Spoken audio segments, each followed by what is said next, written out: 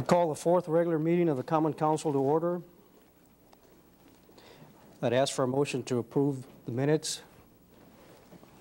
Move that the minutes be approved as read and entered as so on the record. Second. Okay. No? There's a motion to approve. And second, under discussion. Not all those in favor state aye. On the what? On the minutes? No, I just did a roll call. I'm sorry. Do you want to go back? You just need to do a roll call. Want to do it now or not? Yeah. Okay. We'll take that back. We're going to take a roll call in the minutes. Bauman? Here. DeBerg? Here. Eberg? Here. Serta? Here. Davis? Here. Roth? Excuse. Thank you. Kittleson? Here. Manny? Here. Meyer? Here. Montemayor? Here. Radke? Here. Segali? Here. Steffen? Here. Susha? Here. Van Akron? Here. And Vanderweel. Here. 15 present. Quorum's present. Pledge of Allegiance, we have Boy Scout Troop 872. If you please join us.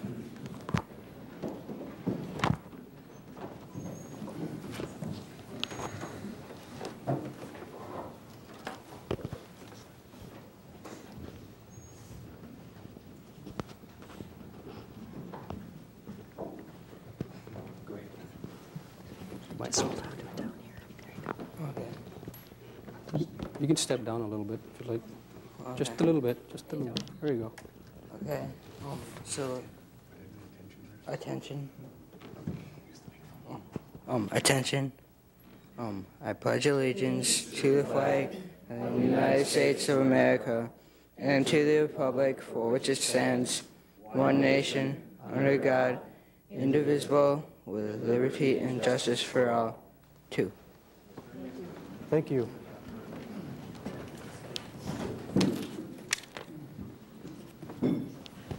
Confirmation of mayor's appointments. Attorney McLean. This was brought in at the last regular council meeting.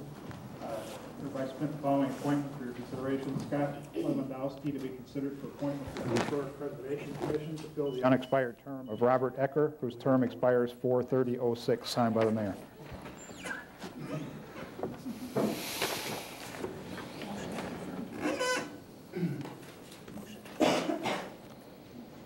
Okay. I'd ask for a motion to confirm.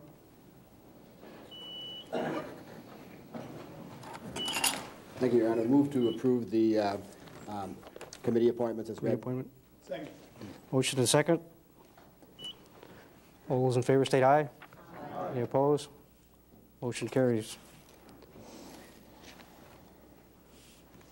City Attorney's presentation regarding open meetings and quorums. Attorney McLean. Thank you, Your Honor. I'm sorry. Thank you, Your Honor. I was asked to give a brief presentation regarding a little bit about the open meeting law and issue with respect to quorums, negative quorums, walking quorums. I'll spend as little or as long as the council would like or can stand. Perhaps we can do this in short segments throughout the council year, do a little bit on different subjects that may be of interest to various members of the council. I guess with respect to the open meeting law, just briefly, there's some key elements. The declaration of policy under the statute, I think, gives the flavor for what the open meeting law is all about. Read that. It's in recognition of the fact that a representative government of the American type is dependent upon an informed electorate. It's declared to be the policy of the state that the public is entitled to the fullest and most complete information regarding the affairs of government as is compatible with the conduct of government business. To implement and ensure the public policy herein expressed, all meetings of all state and local governmental bodies shall be publicly held in places reasonably accessible to members of the public and shall be open to all citizens at all times, unless otherwise expressly provided by law. So that's the declaration of policy under the open record law, open meeting law, and public record law. It's really, it's to be liberally construed in favor of open meetings and access by the public to governmental affairs. Some key definitions. One is what's a governmental body? Obviously the council, its committees, the boards, commissions, authorities are all governmental bodies subject to the open meeting law. Citizens advisory bodies that are established by the council are also subject to the open meeting law. So that's governmental body basically. So it includes subunits of the governmental body. All your committees are also bound by the open meeting law. And then what is a meeting? And why this is important is that it really shapes what you have to do and what you don't have to do. Well, go back. As far as governmental body, for instance, a department head meeting, had one this morning, is not subject to the open meeting law because it's not a meeting of a governmental body or subunit. It's staff members, basically. It's, so that's first criteria. Then a meeting is the convening of members of the governmental body for the purpose of exercising the responsibilities, authority, powers, or duties delegated to or vested in the body. And what triggers the application of the open meeting law? It applies whenever a gathering of members of a governmental body satisfies two requirements. There's a purpose to engage in governmental business, and two, the number of members present is sufficient to determine the governmental body's course of action. Now, why that is important is generally you've got a purpose test, and the statute specifically excludes chance gatherings or social gatherings that aren't held for the purpose of governmental business. But there's a purpose test, and that includes discussion, decisions, or information gathering is all part of purpose of engaging in governmental business. Then as far as the numbers go, the numbers present sufficient to determine the governmental body's course of action, you have to determine for each particular item that you may be discussing whether or not it's your typical majority vote, in which if you have a quorum, which is enough to pass the action, that would be 9 basically. You have a meeting of 9 aldermen. Generally, the presumption is that that's an open meeting. And unless you can rebut that presumption, you're obligated to provide notice of that meeting, and you can't discuss things in closed session unless you have a proper basis for doing so and it's noted on the agenda. But there are decisions of the governmental body that require, say, a 2/3 vote, and that's typically, most often, in situations where you have a budget alteration is an issue, where you're transferring money from one account to another. That would require a 2/3 vote, and then 1/3 could block that action. If you convene, if you've got, so 2/3 is 11 aldermen, because you always round up to the next whole number. So that leaves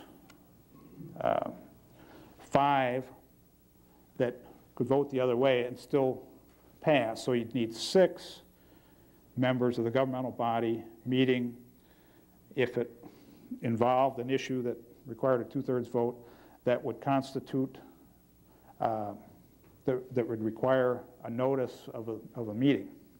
So you couldn't convene with 6 aldermen if that was subject matter that was requiring a 2/3 vote. In committees, generally, most committee issues are not 2/3 vote issues, they're all majorities. But let's say you have a 5-member standing committee. If you've got 3 members, that's a quorum. So if you've got, anytime you've got 3 aldermen from the same committee getting together, that raises a red flag. Is this an open meeting for purposes of the open meeting law? Generally, if they're from different committees, you could have 3 members gather together and discuss governmental business without it being a meeting. But you've got to be careful. You've got even some smaller committees. The Building Use Committee, you've got 3 people. Risk Management, you've got 3 people. So 2 people could constitute a quorum for purposes of that discussion, and theoretically that's going to trigger the open meeting law. So you got to be thinking in those terms as to whether, if you happen to be discussing something with another alderman, is this triggering the open meeting law? And it's particularly tricky, again, with the negative quorum situations, and that's what I was talking about, where there's enough members discussing the issue that could block the outcome of the action.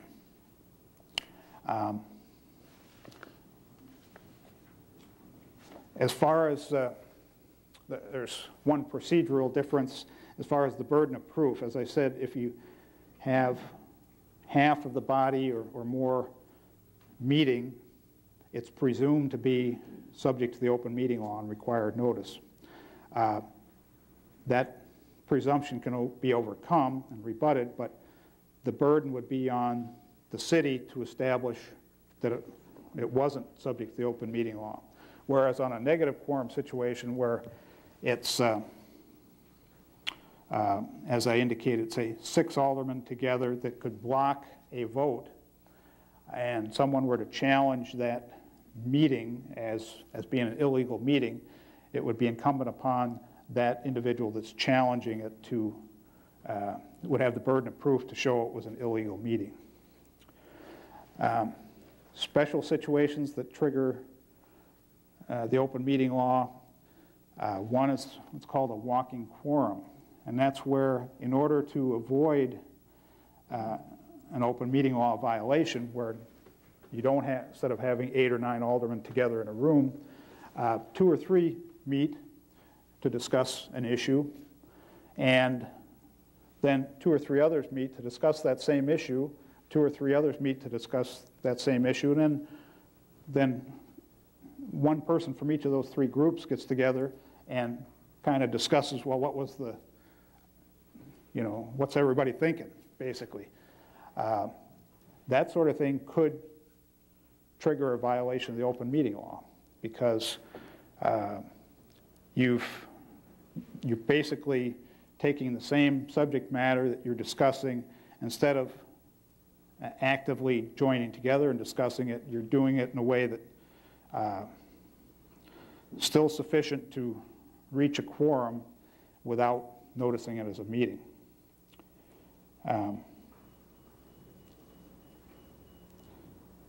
And particularly if you're doing that for the purpose of trying to avoid the open meeting law. There are issues with email that get very difficult, and what's unfortunate is there really aren't any cases throughout the state on it, and there's not much guidance from the Attorney General on this. I would commend all of you to this publication. Maybe you've got it, maybe you don't. This is true for the public as well. Wisconsin Open Meeting Law, a compliance guide. It was last put out in 2003 by the Attorney General's office. It's on the internet. It's at www.doj.state.wi.us. Then you follow the links there for open meetings and public records. There's one of these compliance guides for open meeting law, and there's also one on the public records law. Basically, everything I'm talking about this evening is contained in here, plus there's additional appendices and some things also that we're not going to talk about because of a lack of time. But open meetings, when you get to emailing,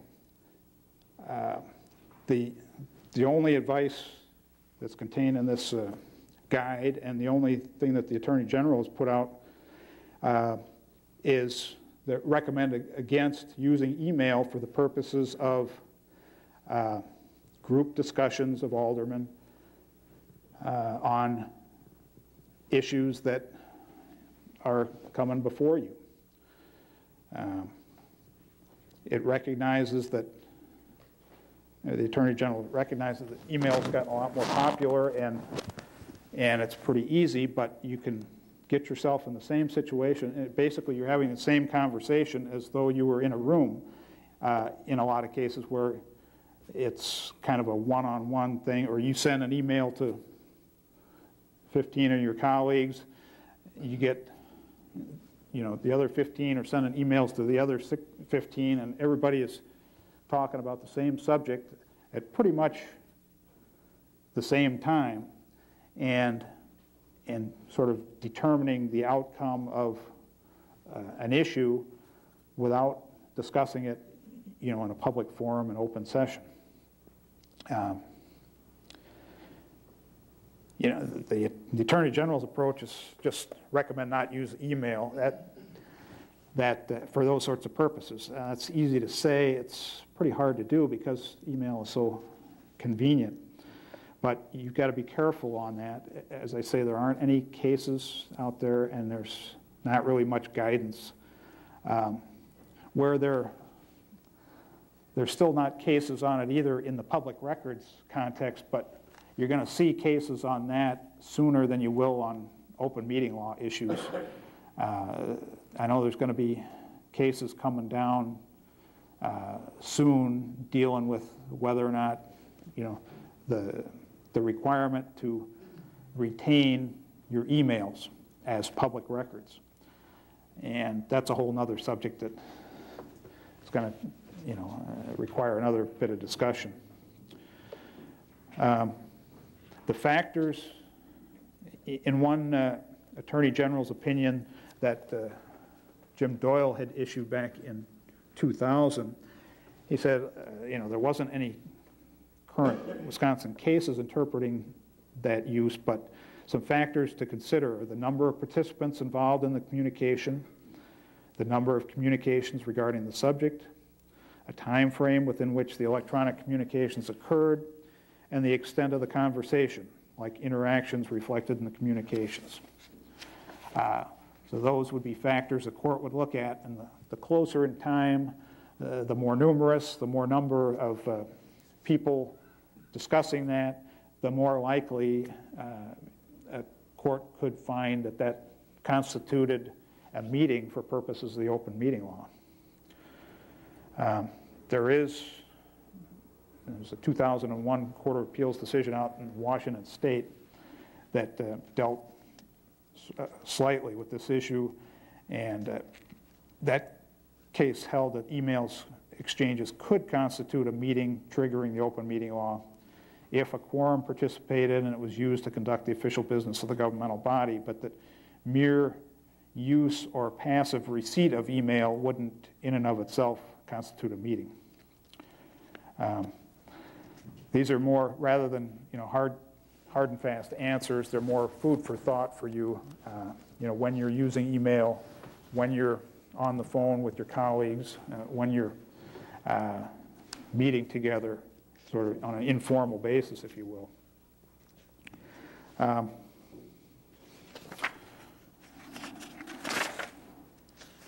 I think that's really about all I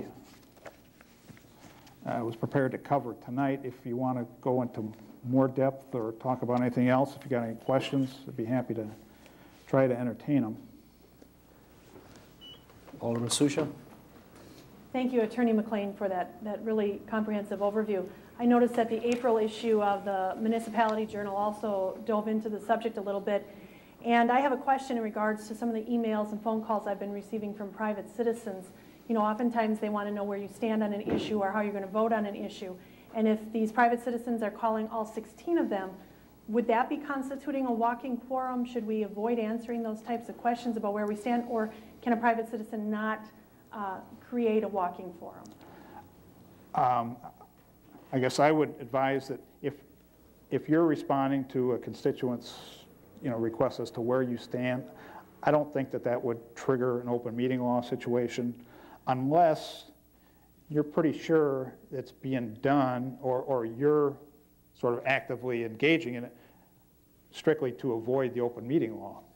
I don't think you can prevent a constituent from asking all the aldermen various questions, but if you're copying in all the other aldermen in your response, and then they're asking the same question to all the other aldermen, and all the other aldermen are copying you in on the response, so everybody knows what everybody's position is, that could trigger an open meeting issue, I think.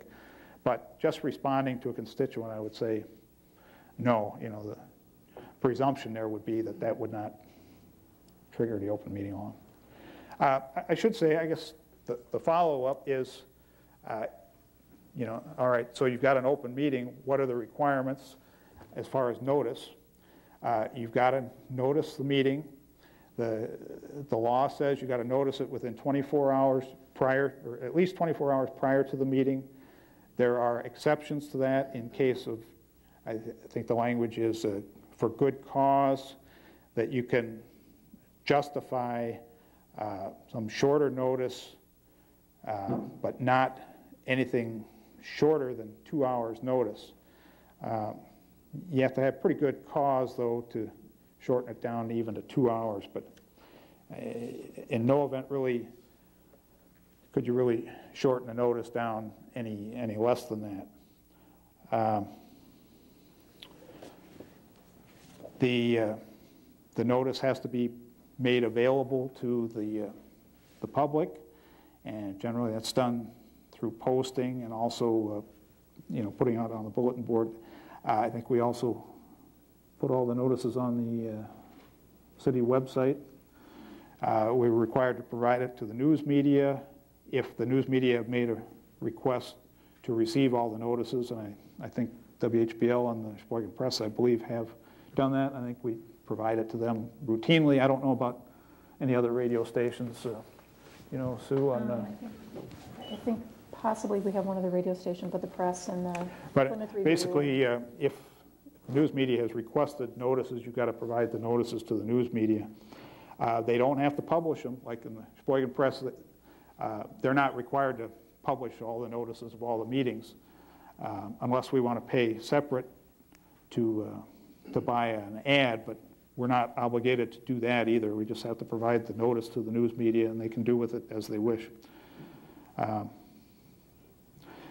One other situation that's come up, I got a series of emails from this municipal attorney's email group, came up recently dealing with meetings, and that was multiple meetings where you've got, say, a committee meeting, say a finance committee, and you know at the finance committee that it's a real hot topic and you're going to get 9 aldermen there. You're going to have a quorum of the council, and you know it ahead of time, or you're pretty darn sure that you will. In that case, you need to notice up not only the finance committee meeting, but you're going to have to notice up a council meeting for the purposes of information gathering. It's called, it's named after the case that discussed it, the Badke notice. It comes up sometimes where you've got a subunit like a committee and you've got a whole bunch of aldermen coming to that meeting. It also applies where you've got, say, a county meeting, a county board meeting, or some county committee meeting, and you have, you know you're going to have some issue with the county, say, and a quorum of the council is going to be meeting just to sit in on the county board meeting, not to take any action or do anything, but just to hear what the discussion is. If you know that in advance, one of these Badke notices needs to go out. And basically all that's doing is just advising the public that you're meeting, not to take any action or anything like that, but just for the purposes of information gathering, because under the case law, just for purposes of information gathering is enough to constitute the purpose test for a meeting. Okay. The open meetings law, I guess the question is almost begging to be asked, does that preclude aldermen from socializing either by chance or planned, so long as no business is discussed? Chance or social gatherings are not deemed to be meetings, but you can't say, having a chance or a social gathering and then start talking shop. You've got to avoid discussing issues that are, issues that could be decided by the council. Alderman Stefan? Thank you, Your Honor. I don't want to get too carried away with this, but I know one issue that kind of affected the last council that maybe you want to go into is the ability of perhaps me, if I would say to the Public Works Chairman, I'd like to be at your next meeting, I have an issue to discuss, and if it's not relevant to anything they're discussing, I have to be on the agenda and it has to say what I'm going to speak about.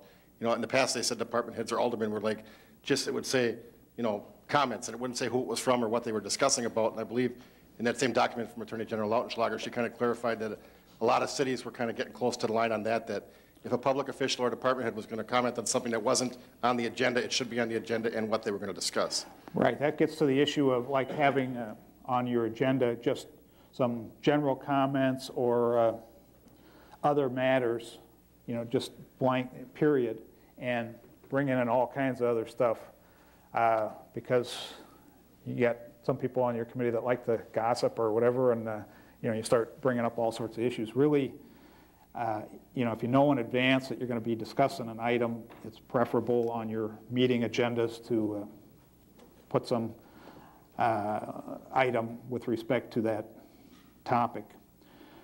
The counter to that is there's a case not too long ago dealing with,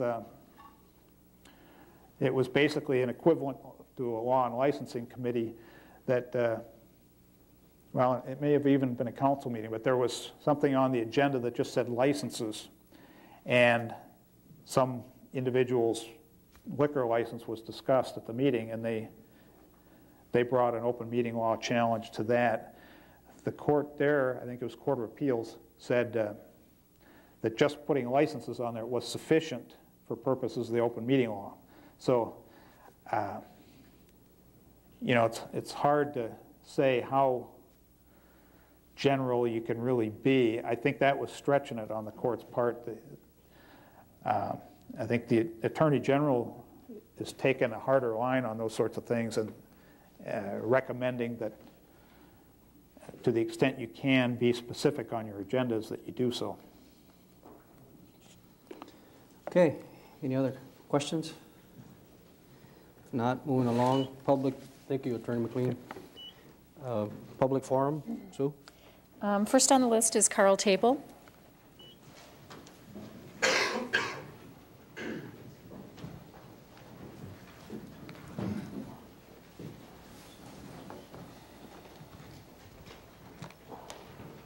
Carl, can you give me your home address, please? Gladly. So 2402 North 25th. And you will have 5 minutes. In courtesy to that comment about 5 minutes, I would like to ask my members of the district, Alderman Meyer and Stefan, that if when I'm at 5 minutes, I would appreciate the courtesy if I could continue. As a former member, and I do not come very often. Your Honor, Mayor Perez, Clerk Richards, members of the council, to those of you who were elected to your new offices recently or re-elected, a special congratulations. Last week, or the last council meeting, the entire city was watching, and I would like to personally compliment the 11 of you who stood firm for green space and to save Sheridan Park. I remember when I was a member of the council, the issue came up from the planning department regarding 2010 plans, and it would have been very easily to put a Taylor Road right through Maywood and Evergreen Park. And the council, together, we worked, and we said, yes, you can have a Taylor Drive extension, but put it to the west side of the park, not through. And so I want to commend you people in your deliberations last week. And also a special compliment to Dennis Baumann. I could see, Dennis, your agony in your very difficult decision. Your viewing public appreciated your sincerity. And also, I want to compliment your fine work with our sister city and wish you God's blessing in your trip to Japan. Tonight, several of you will receive an envelope that either Vicki or Bill will pass out, elaborating the issues that I bring this evening to your respective committees. Mayor Perez, you have done an exemplary job as president of the Sheboygan School Board. And Dr. Longo and Joe Sheen and other superintendents have promoted team building. And I had the chance to participate in those team building programs. And just as you read in the newspapers where in Washington, once in a while, the Democrats and the Republicans leave town and they go to a retreat. I think the citizens of Sheboygan wouldn't mind if Mayor Perez and the department heads and you members of the council went on a retreat, and particularly like a ropes course out at Waikota to build unity on behalf of our wonderful city. We have a wonderful city to live in, to work in, to shop in, and to go to school. Mrs. Richards and Mrs. Hart, I would appreciate seeing there isn't any city newsletter anymore, that on Channel 8 you would list the members of the council with their phone numbers together with the department heads and their phone numbers. And then at times, Sue and Mayor Perez, occasionally during the deliberations, would you explain for the viewing public the terminology?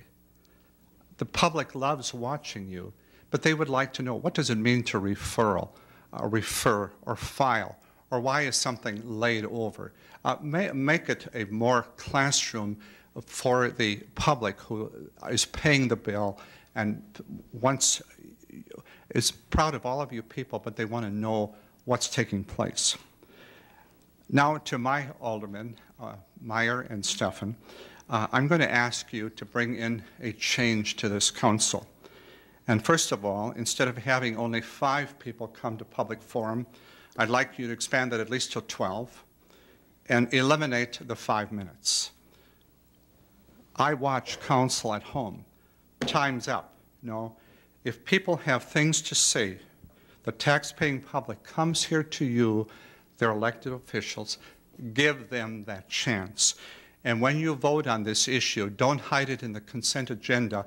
I'd like a roll call saying you're for this, that the public can be, the numbers can be expanded, and also the time limit being dismissed. When, in the past, I'll use Alderman Van Akkeren example. Let's say he received a letter from a constituent. He had the privilege to stand up and say, Your Honor, I have this letter from Mr. Joe Smith, and he would like a stop sign on 4th and Huron or whatever. That was taken away. And I would like you members of the council to restore that the public sees that if I have an issue, that Vicki Meyer or Bill Steffen say, Carl Taple brings this issue in, and then refer it to the committee. Please do that. Please change it, and you'll bring your government closer to the people. Excuse me, pardon me? The 5 minutes are up. Okay. May I continue, please? Alderman Meyer, Could I make a motion that Dr. Taple be allowed to continue? there's a motion. Is there a second? Motion and second. All those in favor state aye. Aye. Any opposed? No. We'll take, you want to take a roll call? And I vote would allow Dr. Taple to continue. Baumann? Aye. Deberg? Aye. Eberg? Aye. Serta? No. Davis? Aye. Graf? I'm sorry, Graf's not here. Kittleson? Aye. Manny? Aye. Meyer? Aye. Montemayor? Aye. Radke? Aye. Segali? Aye. Steffen? No. Susha? Aye. Van Akkeren? Aye. Vanderweel? Aye. 13 ayes, 2 noes. Motion carries. Please continue. Thank you, members of the council, for your courtesy, and I would like you to do that for all your other citizens that come here. Mr. Manning, for your committee, I'm going to ask that you would bring in legislation that when there is a vacancy, that there can be an election.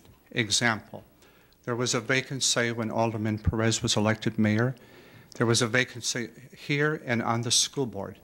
And I think it is good if the public would elect the people, not the council or the school board. And some people are going to say, well, that's expensive. Folks, that's what America is elections. Senator Lipham and Assemblyman Van Akkeren are aware of the interest that I have in this issue, and I'd appreciate it as a council if you'd ask them to put that on the fast track, that if there are further vacancies, either through a death or resignation, there can be an election, and the people can go house to house, as many of you did, to seek their support. To Alderman Bauman, I'm going to bring back an issue that I was not able to get through, but I was hidden in the consent agenda, and I should have asked for a roll call, and I didn't. And that is, for future consideration, I would like that we would have ordinances that would, for future people, have the mayor's office be elected to 2 4-year terms, and members of the council to 5 2-year terms. And again, that wouldn't affect you, but future council members. To Alderman Berg, an issue throughout our city is the department terms of their contracts. The mayor was elected for 4 years. You were elected for 2. But I'm sure that there are some new people on the council that are not aware that the city gives 5-year appointments to department heads. And I think that's time to change that ordinance to make it to a 2-year term, and also possibly it could be coincided with the mayor's election, that it be at the grace of the mayor whether the people continue in their respective positions or not. Alderman Susha, in public protection and safety, I support a new police station. I have all along the way, but the new building should be downtown. When I'm in the area of this wonderful downtown, I see the officers constantly going between City Hall and the courthouse. I don't want them driving from 23rd Street or other places. The police department belongs downtown. Take that parking lot that some would be willing to give away and put a beautiful building there, or attach it to the courthouse. We talk about joint services. Let's bring it together. Alderman Graff isn't here this evening, but for his committee and finance, I'm asking as a citizen that we repeal the stormwater tax. Some call it a fee, but eliminate it through a 4-year process. Through a 4-year process. And to Alderman Montmayor, if in your committee of the whole, some time ago I asked for an inventory of how many vehicles our city owns. And from the city clerk's office, my reply was it was filed. Now, I ask a simple question, friends. How many cars does our city own? Where did I get the idea from? Governor Doyle said, you know, how many cars do we have, and can we eliminate some? Mayor Barrett in Milwaukee is saying, how many do we have? And I can't say tonight, yes, you maybe could eliminate some. Maybe each department can look very closely at the issue. But I have a concern, and that is I would like, and I don't know for sure, but I would like it checked out if any of those vehicles leave our city at night, because I don't think they should. I'd like to compliment the city attorney for his deliberations on open meetings. I know in the past when Alderman Wangerman and I served, we tried to be the watchdog. Don't have a closed meeting unless absolutely legally that you have to have. And last but not least, it's going to be budget time in the near future. And so, Mayor Perez and members of the council, if you'd like me to come back, I'm glad to come back with ideas. Where did I gain these ideas? 10 years of teaching, 25 years as a principal, 6 years working in this fine city council. And I share ideas where we can merge some of the departments and make Sheboygan that place that we all want to say, mention our name in Sheboygan. Thank you, and I also want to thank especially the people who gave me the time to continue beyond the 5 minutes. Thank you. Next on the list is Anthony Bonet.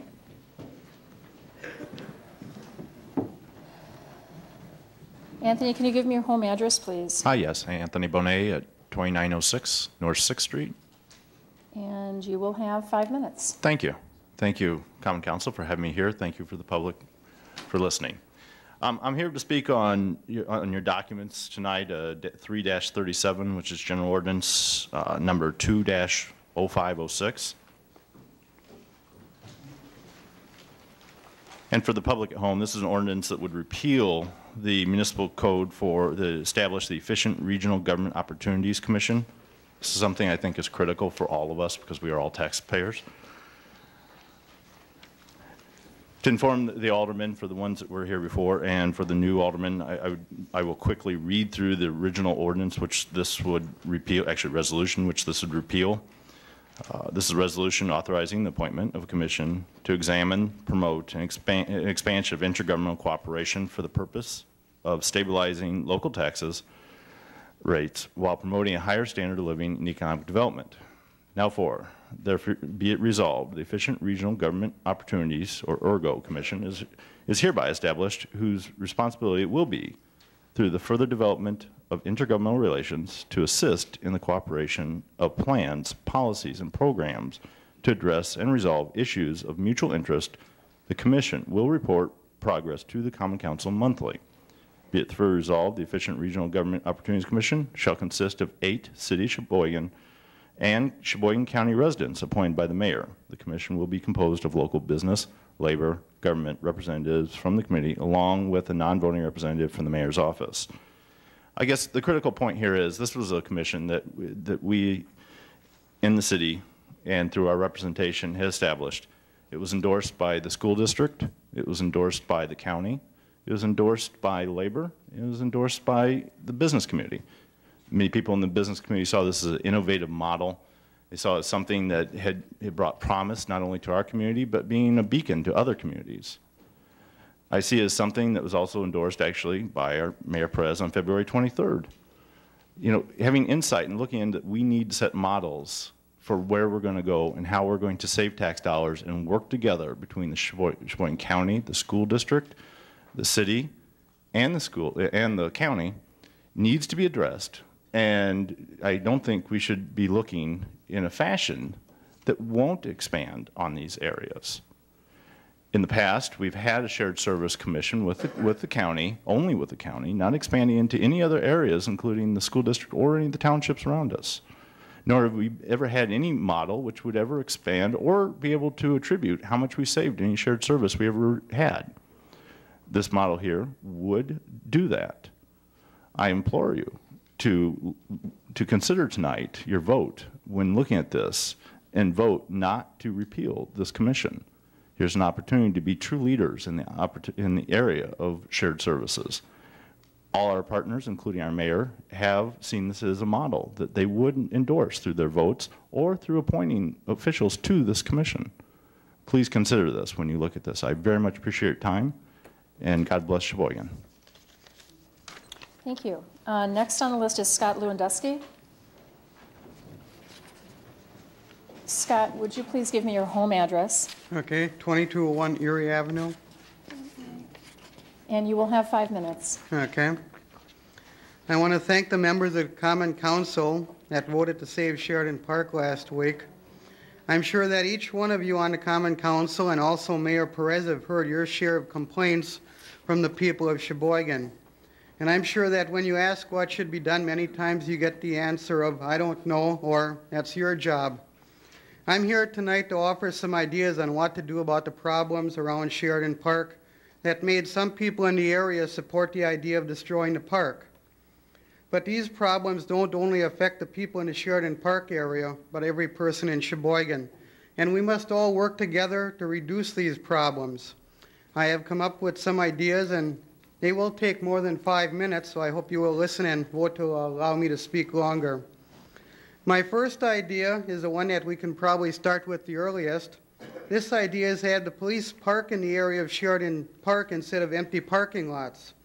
Show more of a police presence. I know that the police are parked in the areas because they are working on their reports and by doing their reports in this way, they are still in the area they are assigned to patrol, and there is not enough room in the small police station they currently have. Idea number 2 is to get more police officers to live in these areas. Studies have shown, including in Milwaukee, that the crime rate goes down when police officers live in a neighborhood. To go along with this, I feel the city should require all newly hired police officers to live in the city of Sheboygan. We currently have around 24% of the Sheboygan police officers living outside the city of Sheboygan. Idea number 3 is to look closely if we need to add more police officers. Can we afford this? The question should be, can we afford not to do it? A few years ago, we had problems along the lakefront between North Point and Michigan Avenue. One of the things the city did was install surveillance cameras, and it helped to reduce the problem. Let's install surveillance cameras in problem areas as idea number 4. For drug dealers, they keep a lookout in order to know when the police are in the area. Cameras make it much harder to avoid being watched. Also, it's important to call the police when you see illegal activity in your neighborhood, but why not grab your video camera and film from inside your home?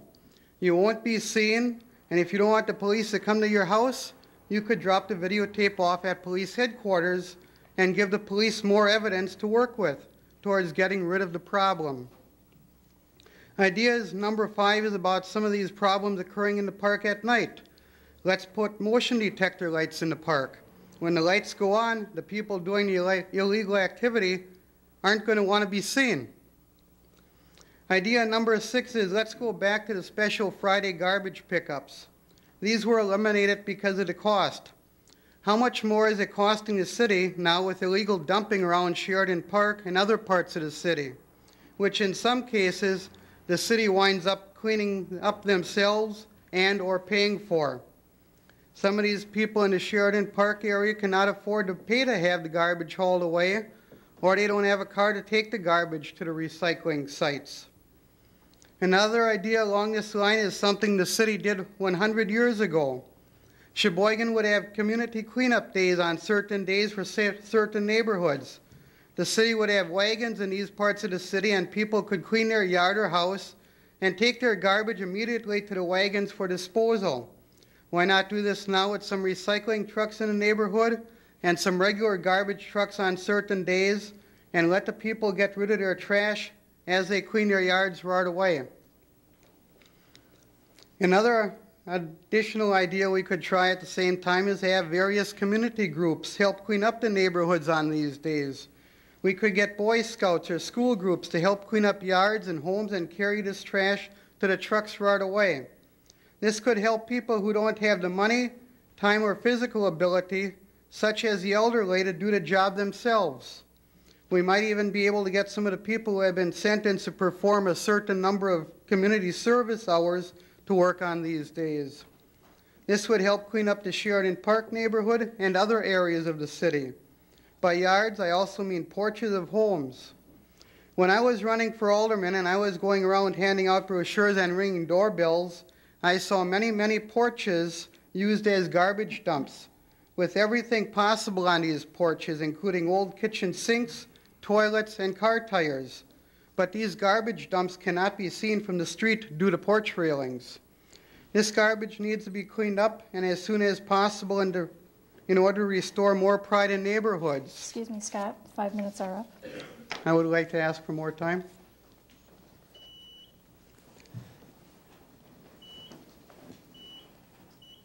Alderman Susha? Thank you. I move to allow him to finish. There's a motion and a second. All those in favor state aye. Aye. Any opposed? No. 2 no. Please continue. Okay. Thank you. When someone lives next door to one of these dumps, after a while they will start to let their yard go. They will start to think, why should I clean up my yard when he doesn't have to and he gets away with it? Idea number 10 is to have the city start to inspect areas of the city and be aware of these problems. We cannot afford to let these areas get worse and worse and only do something when someone complains. Idea number 1 is to increase fines and add more city ordinances if needed, to make people get these problems taken care of. We could also include having city crews clean these places up and putting liens on the houses so that they cannot be sold until the city gets paid for the cost of the cleanup. Idea number 12, we now require building inspections before a house can be sold. Let's start building inspections for all homes that are being rented out, and if they pass, the owner of the building gets a form. If the owner does not have one of these forms, they cannot rent out the place until the needed repairs to pass the inspection are made, and make fines high enough for someone who rents without this form. We must also make renters responsible to keep yards and homes clean and notify the owner of the building when a problem occurs. We cannot hold only landlords responsible. For part of this, we could also include for landlords information on renters of other properties that have trashed homes of other landlords so that they can be protected from renting to these types of tenants. This will keep neighborhoods cleaner. Another idea is to give homeowners an incentive to spend money on their homes, especially rental properties.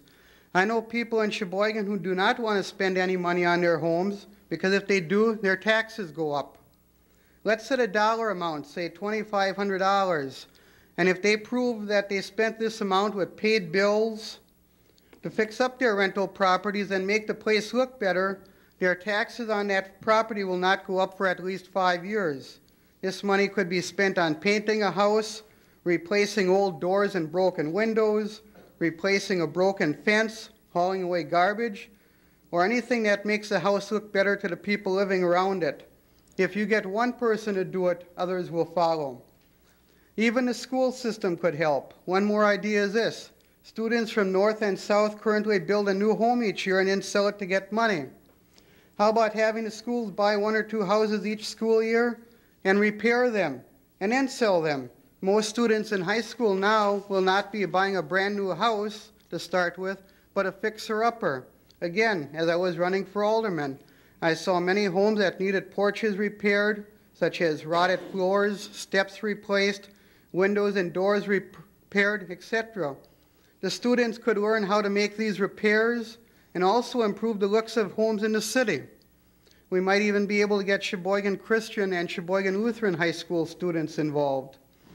More crimes occur and more drug houses are found in areas where the appearance of many of the houses implies that not many people care. These ideas will make homes look like the people do care, and once it looks like people care, more people will care, and the crime rates will go down. I ask the Common Council to consider all of these ideas instead of saying that won't work. They won't work if we don't try. I would also hope that anyone in the audience here or watching on TV would also give their ideas or improvements on my ideas. I'm willing to speak to any of the committees or the committee of the whole or any city department heads about my ideas further. The more people of Sheboygan that are willing to work on these problems, the more ideas we will come up with to solve these problems, and Sheboygan will be an even better place to live. Thanks for your time. Thank you, Scott. Next on the list is Dimple Adams.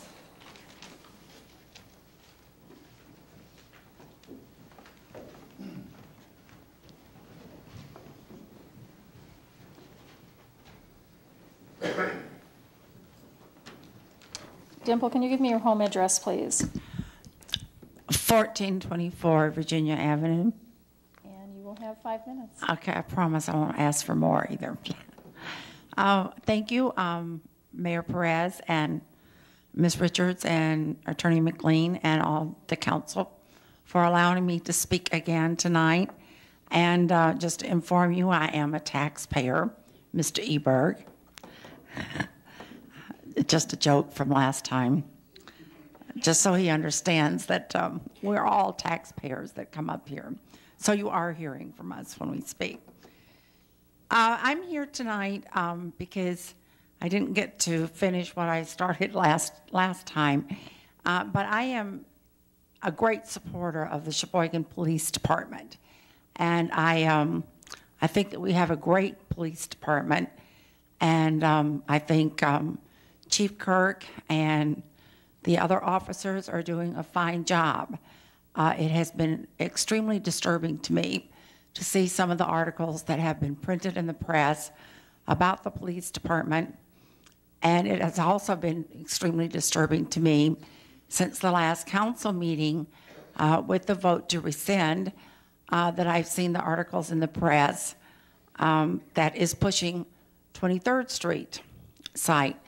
I really feel that we just need to remove 23rd Street, period, from one of your choices because you need to save time. You need to move on with this. It needs to be built now. And if you go back and study 23rd Street again, that's just going to waste more time. We've been doing this for 20 years now. And I understand it's been like 80 meetings and 49 site studies. I don't know where all these sites were, but you got it narrowed down and you finally chose a site. Well, that got taken away last week. And I realize that a lot of you are real happy about that, but I'm not. And I haven't been very happy about it. I was delighted when I thought it was going to be the site. And I'm extremely disappointed because I'm not hearing the central city. Chief Kirk has repeatedly said we need to have a central location. Well, that automatically takes 23rd Street out of the picture.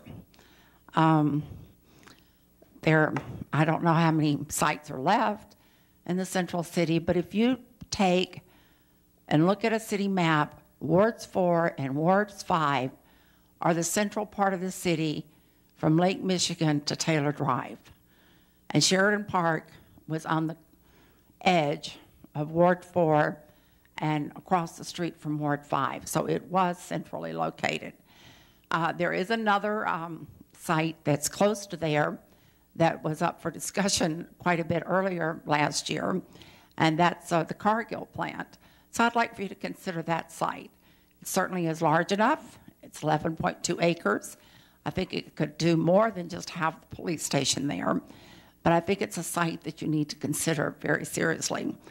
And I was very pleased when Ms. Enders last week said that the next phase is going to include the central city to 14th Street, and then shortly after that, then it was going to include to the river. So all of that would encompass putting the police station in that location. I thank you for your time. I do have great respect for this body, and I hope that next year that all your hard work isn't voted out and with the new council coming in. Thank you.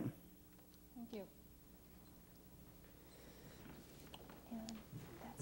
Okay.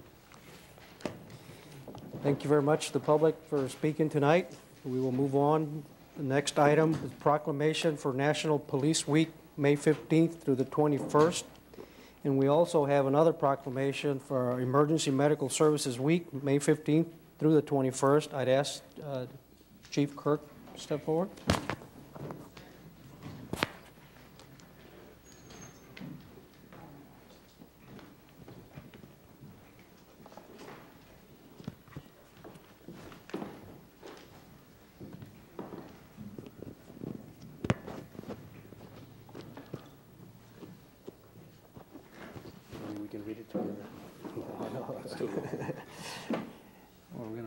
Office of the Mayor, City of Sheboygan, proclamation. Whereas the Congress and President of the United States have designated May 15th as Peace Officers Memorial Day and the week in which May 15th falls as National Police Week, and whereas the members of the Sheboygan Police Department play an essential role in safeguarding the rights and freedoms of the City of Sheboygan, and whereas it is important that all citizens know and understand the duties, responsibilities, hazards, and sacrifices of their law enforcement agency, and that members of our police department recognize their duty to serve the people by safeguarding life and property, by protecting them against violence and disorder, and by protecting the innocent against deception and the weak against oppression.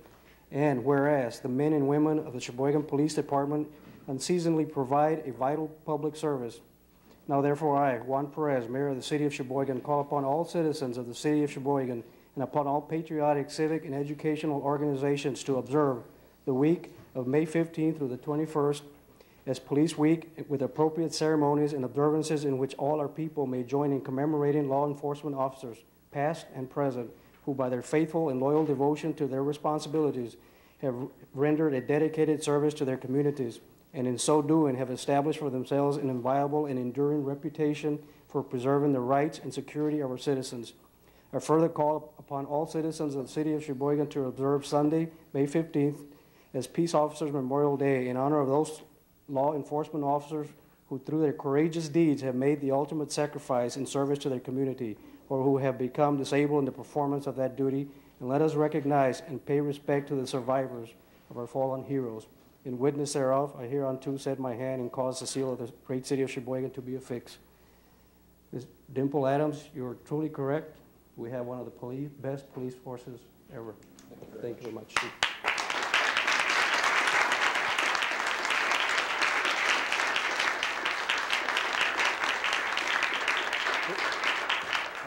Mr. Isabel, please step forward.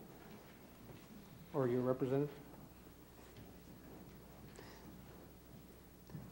This is a fun part of being a mayor. We get to recognize very deserving people. Office of the Mayor, City of Sheboygan, proclamation. Whereas emergency medical services is a vital public service, and whereas the members of emergency medical services teams are ready to provide life-saving care to those in need 24 hours a day, 7 days a week, and where access to quality emergency care dramatically improves the survival and recovery rate of those who experience sudden illness or injury, and whereas the emergency medical services system consists of emergency physicians, emergency nurses, emergency medical technicians, paramedics, firefighters, police officers, educators, administrators, and others, and whereas a member of emergency medical service teams, whether career or volunteer, engage in thousands of hours of specialized training and continuing education to enhance their life-saving skills, and whereas it is appropriate to recognize the excellent service Orange Cross Ambulance has been providing our community, and whereas it is appropriate to recognize the value of the accomplishment of emergency medical services providers by designating Emergency Medical Services Week, and I, now therefore, I, Juan Perez, Mayor of the City of Sheboygan, in recognition of this event, do hereby proclaim the week of May 15th to the 21st as Emergency Medical Services Week. In witness thereof, I hereto set my hand and cause the seal of the great City of Sheboygan to be affixed on the 6th day of May in the year of our Lord 2005. Gentlemen, lady, congratulations.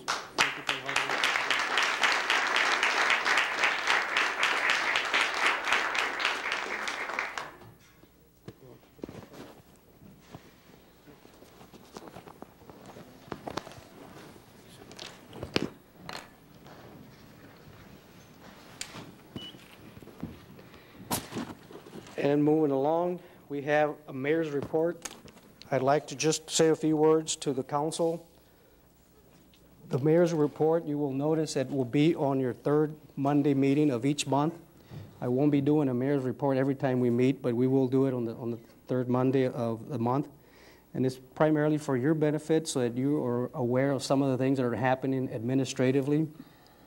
And it's for the benefit of the community that are watching us right now so that they also can have a sense of what's occurring administratively in city government. First, I'd like to introduce Ms. Susan Hart, who is my new mayor's administrative assistant. And as you know, I sent out an email to all the aldermen before it was announced in the paper. We've complied with all the requirements of letting all the applicants know beforehand. There were no surprises. And the process involved 3 people in selecting Ms. Hart, and all 3 people concurred she was the best choice. And therefore, I hired Ms. Susan Hart, and I'd like to introduce you to her.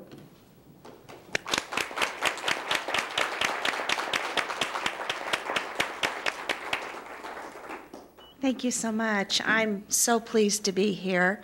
And as the mayor said, this was kind of a fast and furious process. So I appreciate the warm welcome and the helpfulness that everyone has exhibited.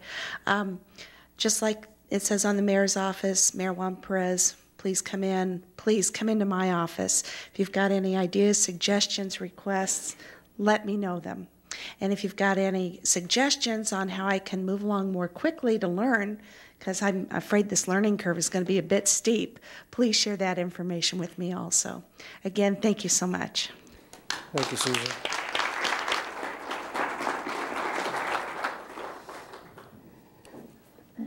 There are 4 things I'd like to just point out very briefly.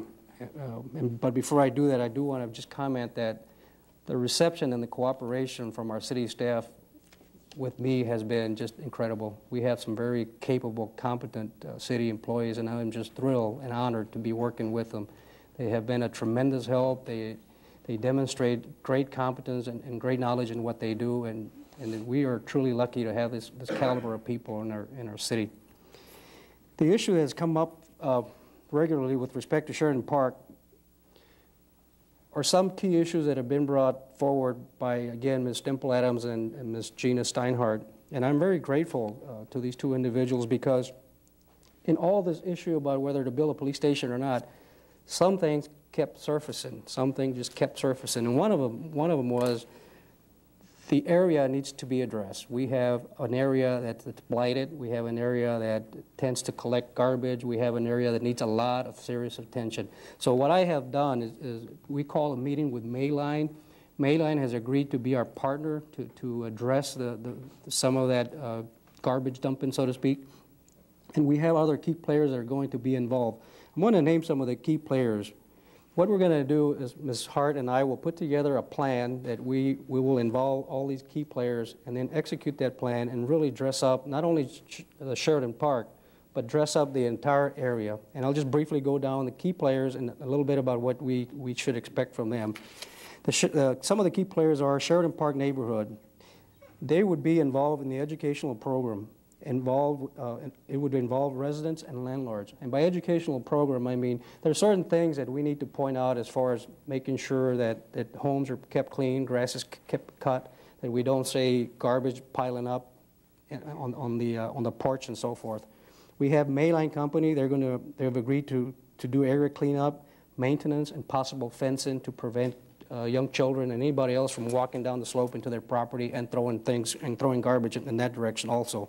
We have the Sheboygan Police Department, who will help us put together a patrol plan, a response plan, and possibly a security camera. And some of these things have been talked about earlier, and I'm glad they were, because it just confirms the need to do this.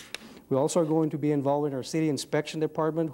They will address the blight, address issues of illegal dumping of garbage, and ordinance violations in general. So city inspections will play a key role. Public Works Department, they will address issues of additional lighting. I think we've already addressed the increased wattage for some of the existing street lights.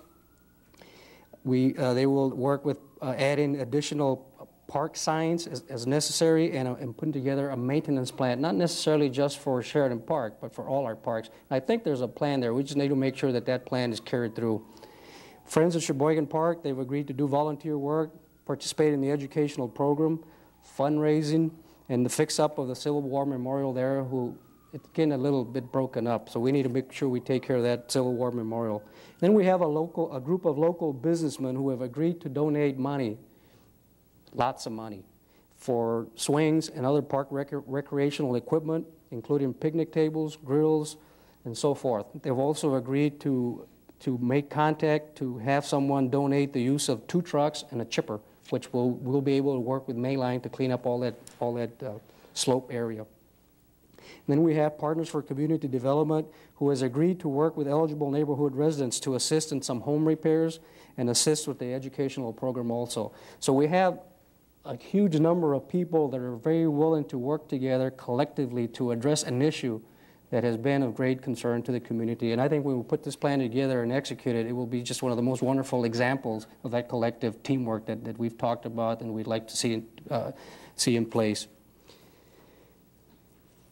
Next, we go to the customer service program. You'll see some signs. I think you'll see a sign on the door here as you come in. Welcome to Council Chambers. That wasn't there before. As you walk in the front door, see Welcome to City Hall. That wasn't there before. We'll be addressing some of these areas that perhaps need a little bit of attention. We're also going to be redesigning our website. I've had a meeting with some of our staff, and all of us agreed that we probably should take a closer look at it to see if we want to do a little different layout, perhaps a little different color, perhaps establish other links. Just everybody's coming up with some wonderful ideas, and one of the individuals that I assigned to the IS committee is a webmaster for Lakeland College who has agreed in his own individual free time to help us work with the designing of the website. The website is an incredible tool that we need to be taking full advantage of, and it's done a great job. It's a good website, but it doesn't hurt to update the websites. And then the budget prioritization program, you've heard me talk about that. We will continue to hear me talk about that. That's one of the projects that Ms. Hart and I will be working on also, along with the Sheridan Park Revitalization Program. And that's putting together that budget prioritization program. Hopefully in about 3 to 4 weeks, we'll be able to come with something concrete and say, this is what's going to happen, and this is the time frame that it's going to happen in, and these are some of the results that we expect to, the times that we expect to get some of the results. And then finally, I just wanted to inform the council that I've turned in the cell phone that was previously used by the former mayor, the pager, and the van. The only time that van is going to be used by me is for long trips. I don't need a van to drive home. I live across the street. But I also use my personal vehicle to travel in town. I've decided to do that so there's no complications or problems in the future with respect to using the van for personal uses or using the cell phone or the pager for personal uses. So I've turned those in. I don't have access to them. And that pretty much completes my report. If any of you have any questions, please feel free to call my office tomorrow, and I'd be glad to talk to you in more detail about that. Thank you very much. Moving along, consent agenda. Alderman Berg. So thank you, Your Honor. I guess I'm sorry. Take the time in keeping with former Alderman Taple's comments. The consent agenda, for information's sake, are routine items that typically are brought forward and can be called by individual aldermen for discussion. So usually you'll hear such things as accept and file all ROs, approve and adopt all RCs, and put all resolutions upon their passage. A report of officer would be a document such as City Clerk Richards would initiate from her office.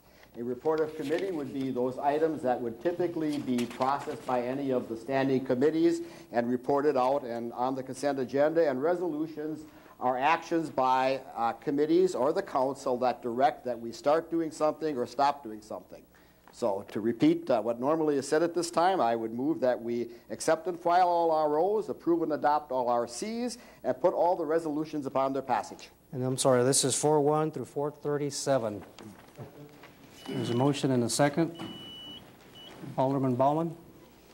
Thank you, Your Honor. On document number 415, I would wish to abstain from the voting, and I will read that document for the public's notice. It says, your committee to whom was referred this document by the city clerk submitting a communication received by the mayor from Pam Gottsacker requesting a donation of $500 from the Mayor's International Committee for the Sabami Sheboygan Youth Exchange Group that will be going to Japan on July 20th and returning on August 2nd. Recommends that the report of officer be accepted, placed on file in the communication from the committee, and they will also be sending the $500 donation.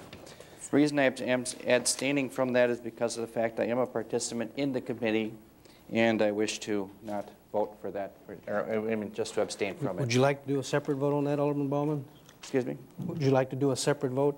If, only if the council wants it. Well, I think we do need for abstention. Okay, so we'll call a separate vote on that. Before we do, Alderman Susha? Yes, I was wondering if we could have a separate vote on 431, the recommending entry into a contract for the purchase of a motor vehicle division beach cleaner. Okay.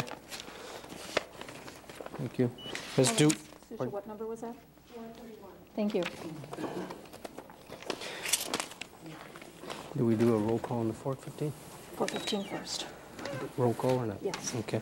We'll take a vote on 415.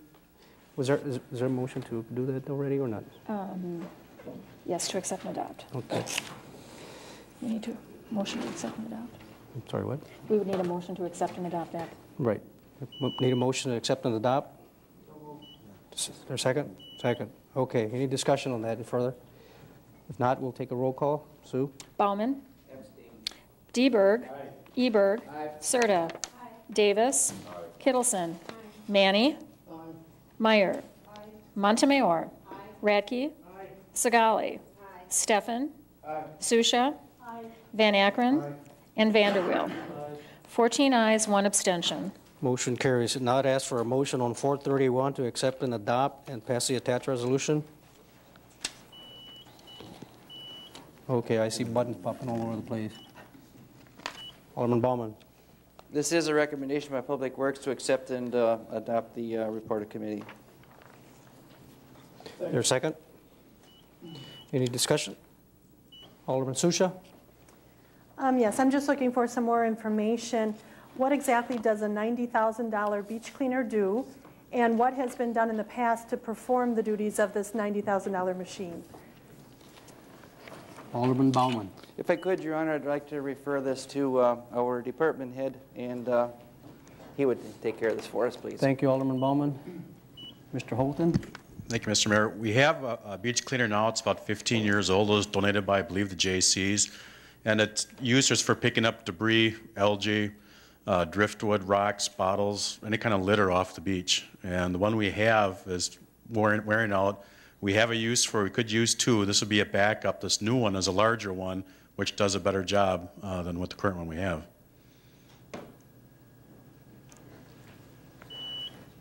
Alderman Susha? Thank you. I think it's part of the job as an alderman to look at the wants and the needs of the community. And as much as I would like to say I want to buy another $90,000 beach cleaner, unfortunately it's not something I personally believe we need at this point.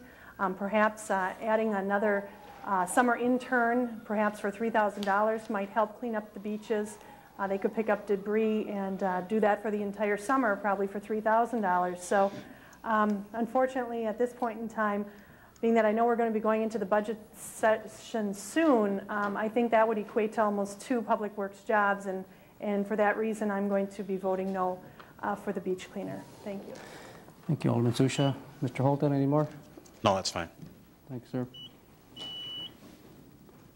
Alderman Van Akkeren? Thank you, Your Honor. I got one more question for you. This also cleans up the algae on the beach too. Yes, it does. In the water. Yes, yes. We've got several miles of beach we need to maintain daily. Thank you. Oh, hold on.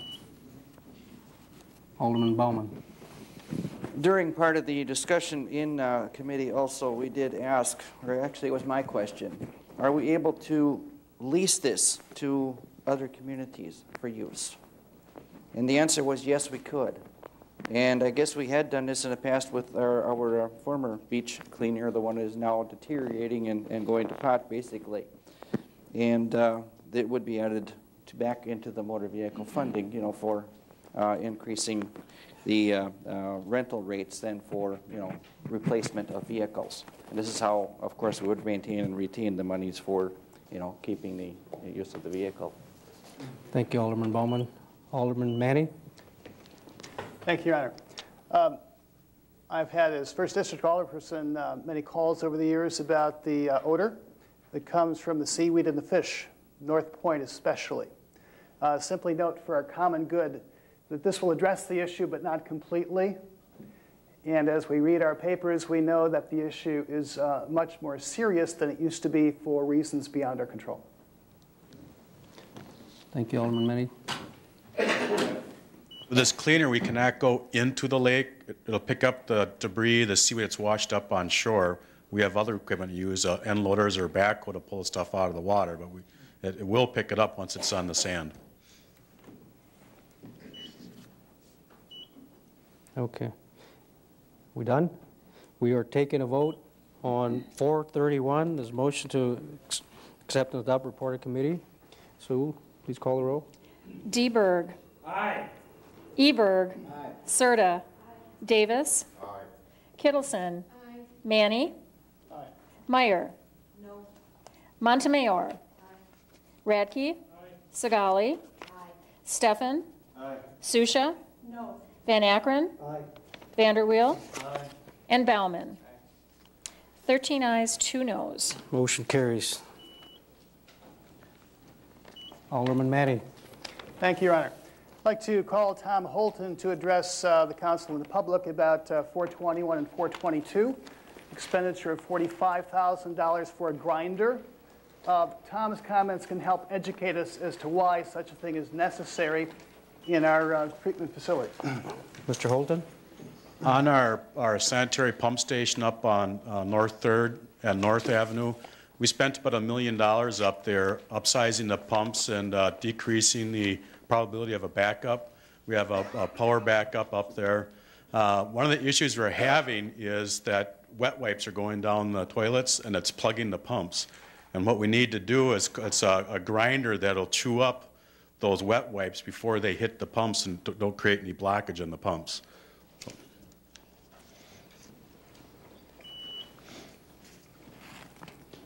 Alderman Vanderweel. Thank you, Your Honor. I guess my question is, well, if something thicker than a wet wipe gets in there, is that going to wreck the... It'll grind anything that'll get through the sewer line. Okay. Thank you. Any others? Okay. Are we done? Thank you, Mr. Holton. Okay. Alderman Segali. Thank you, Your Honor. I would just like to bring up 4-29. I just want to tell the people of Sheboygan, if they missed it, that Rockets for School was absolutely terrific. I was there on Saturday most of the day. My husband even went with me, and my grandson. And it was just such a tremendous thing for these kids to be able to see these rockets go off. So if anybody missed it, I hope you come next year because it was a beautiful experience. Thank you. Thank you, Alderman Segali.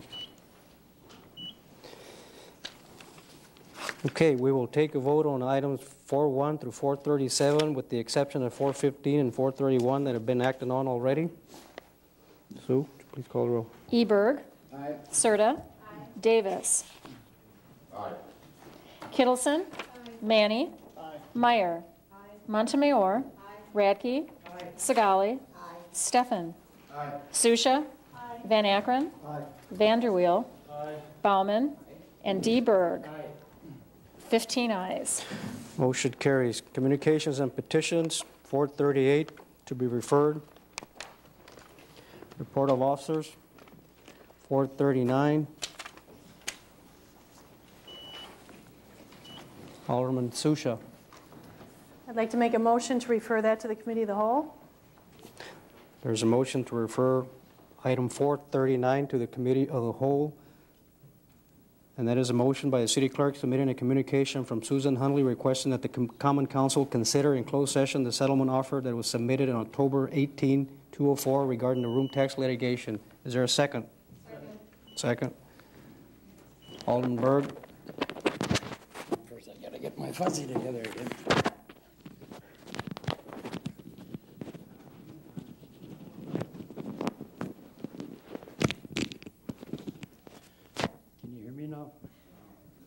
I can't back up.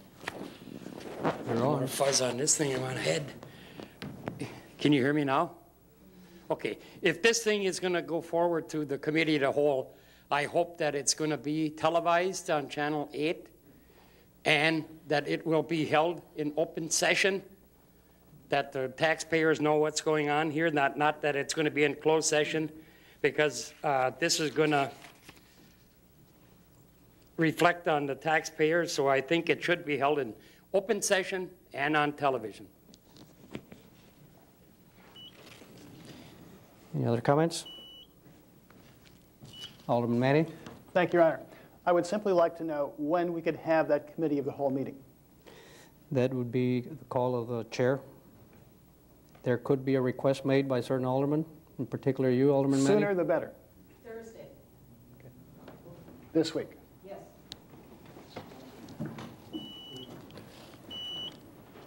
Alderman Serta. I'm just curious as to why Thursday and not the original Monday as planned. It just seems that, I think in fairness to letting the citizens know, is it that we're trying to get this done before the appeal, which Susan Hunley has made very clear that she has to make her decision by this Friday. I think it's fair to the citizens to know why it's being pushed up to Thursday and not the original Monday. Thank you, Your Honor. Alderman Steffen. Your Honor, I'm not answering your question. I don't know why it's Thursday. I just wanted to let you know I do have a previously planned vacation, so I'll be out of town on Thursday. I guess I'd appreciate it if the council could wait. I guess, I understand that, legalities might prevent that. I would ask that if you do it in Committee of the Whole, though, I know there's been a lot of contact. I've talked to, or not talked to, had a couple emails, gone back and forth with both Ms. Shusha and Ms. Hundley. I know the state, with the Innkeepers Association as well as the city's people, are working on legislation that I think, certainly, as I mentioned to the mayor previous to the meeting, matters in what you would decide here, and those things should be, you should have knowledge of those beforehand. I won't be able to give you that knowledge, but, you might want to make sure you bring the appropriate people in who can let you know what's going on, because there's other things going on at a state level that might impact any deal we would make. So I would just ask that you consider those things before we rush this through. Thank you. Alderman Montemayor, did you have a? Thank you, Your Honor. And thank you, Alderman Stefan. I will talk to you to try to get that information. Yes, or a person. And I do think because of the legal things happening Friday, we should try to get some information and maybe some resolution before then for all of our sakes. And there never was one planned for Monday. Thank you. Alderman Berg. Yes, thank you, and I guess I'd like to counter Alderman Deberg's initiative to have it in an open session. And I would agree that an open session is preferable. However, I'm one of, I think, several aldermen who do not have a basis in fact for making a judgment on the city's position. In order to learn of that position, I believe the only reasonable way to do that is to have a closed session so that those of us who are new, if you would, to the council would be able to hear from Attorney McLean some background and the city's past position. I think that would allow me at least to make a more informed decision that we could then move to open session. Thank you. Alderman Baumann. Thank you, Your Honor. The only question I'd have would be the time of the meeting for Thursday, because we do have a regularly scheduled Public Works meeting. So that's the only thing I'm wondering about. Alderman Vanderweel. Thank you, Your Honor. I was also going to ask about the time, but I was also going to mention that Attorney McLean has advised us fairly well in the past when to be in open session, when to be in closed. So I think we can leave that up to him. Alderman Serta. Thank you, Your Honor.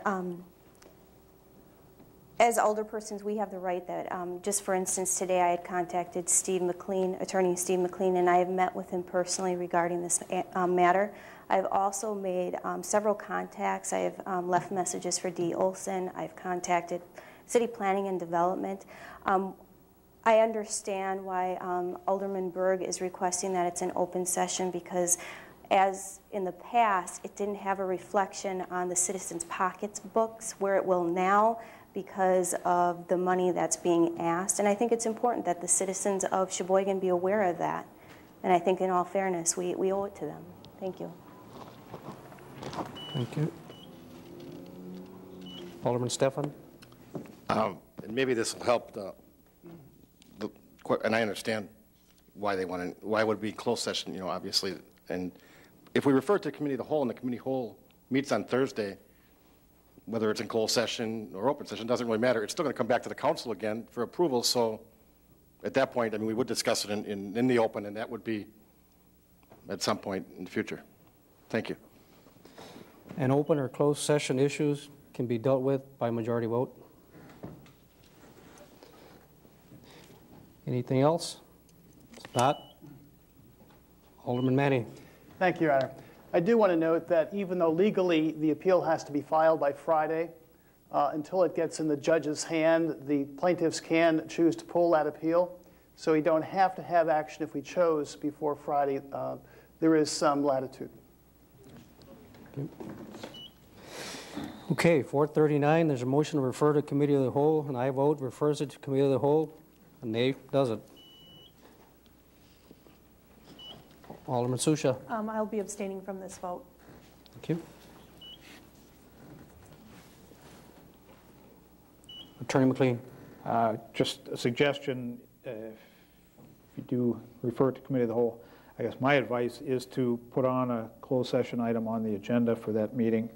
If you vote not to go in a closed session, that's your prerogative, but I think that gives you the option to do that, and I think it clearly fits within one of the exemptions to the open meeting law, which is to discuss with your legal counsel strategy to be considered regarding litigation which it's involved. So I guess my recommendation is to have a discussion in closed session on it. Thank you. Madam Clerk, please call the roll. And I vote would be to refer. Serta? Davis? Kittleson? Manny? Meyer? Montemayor? Radke? Sagali? Steffen? Susha? Van Akkeren? Vanderweel? Bauman? Deberg? Eberg? 14 ayes, 1 abstention. Motion carries. Alderman Steffen, you have Actually, I hit it before the vote, but it doesn't matter. I just had just a point of information that you could give me, Attorney McLean. This document, it doesn't really have a number on, but I'm assuming both of these, they're on my desk, so are they both public documents now? Not sure. Well, the one is issued 439, then the other one is a letter from Ms. Hundley, followed by a memorandum regarding a meeting that, I mean, I just want to make sure that probably takes most of the open and closed, you know, everybody's going to know what it is if it's open session. I mean, if it's a public document, I just want to make sure that that is or isn't. I think there was one new document to replace the attachment on. Okay, so I mean, so it is a public document then? Yeah. Okay. I'm not sure what the other document was you were referring to. Well, the one was the old one that was 439. It was in our packets, and then the one was on our desk, or on the top of my packet, I should say, when I opened it up. Alderman Steffen, on the original document 439, that communication that came in with that was their original, Susan Hundley's original submission to me. Then late on Friday, she wanted to have this new one put in place of that, so that's why you got it just in your packet. So this is 439 part of it. Okay.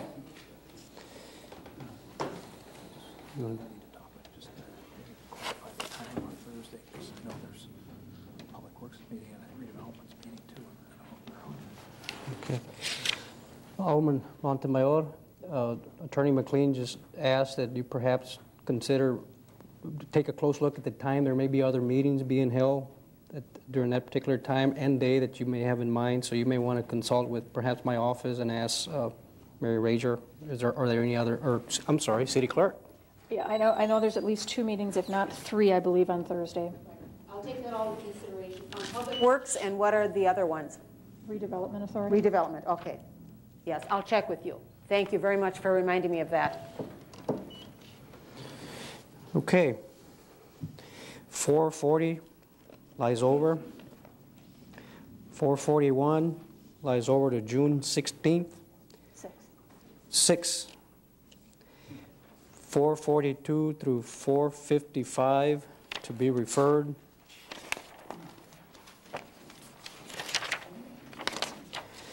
Resolutions introduced.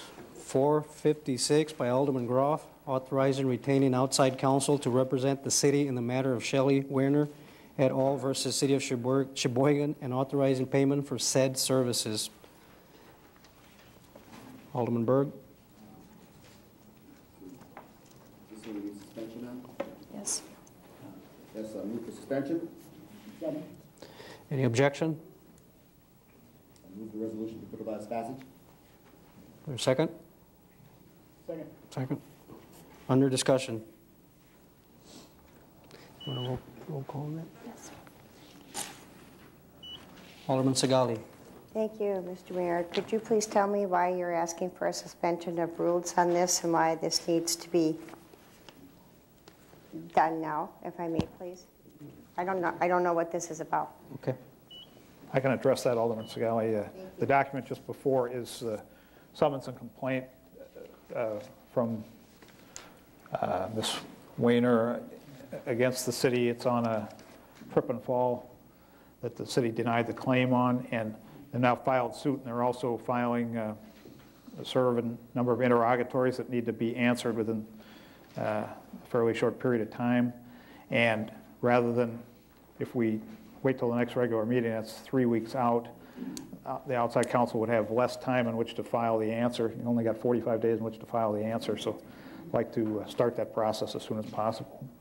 I did check with CIVMIC, and they, since that's basically our insurance company, if you will, they're also recommending using Olson Cloet for the defense of this claim, and we've used them successfully in the past in a number of these sorts of cases, the insurance defense type cases. Okay, 456, there's a motion that the resolution be put upon its passage. Sue, would you please call the roll? Davis. Kittleson. Manny. Meyer. Montemayor. Radke. Sigali. Steffen. Susha. Van Akkeren. Vanderweel. Bauman. DeBerg. Eberg. And Serta. 15 ayes. Motion carries. 457 by Alderman Montemayor, accepting the donation of the property known as Burr Oak from Robert E. Garden Jr. family. Alderman Montemayor. Thank you, Your Honor. This is a real pleasure to talk about this. We'll still need a vote and the resolution be put upon its passage, right? The Robert Garton family has donated 35 acres to the city. Alderman, excuse me, would you make a motion first and then we'll have a second?